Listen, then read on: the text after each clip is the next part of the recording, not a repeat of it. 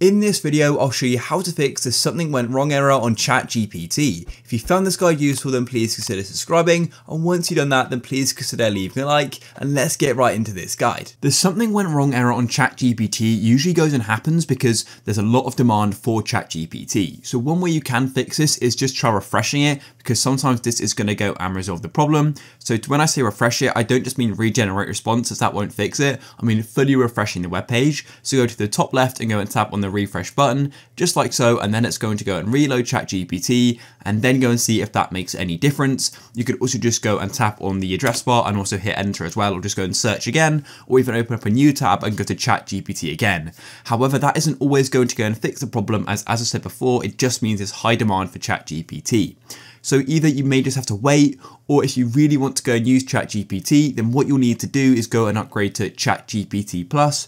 To do that, go to the bottom left and tap on upgrade to plus like so. And as you can see, it says this means it's going to be available even when demand is high. You'll be getting a fast response speed and a priority access to new features. So it may be worth getting that plan if you really need it. Otherwise, you're just going to have to wait until demand sort of lowers, and then hopefully it'll work. Or as I said before, just try refreshing it.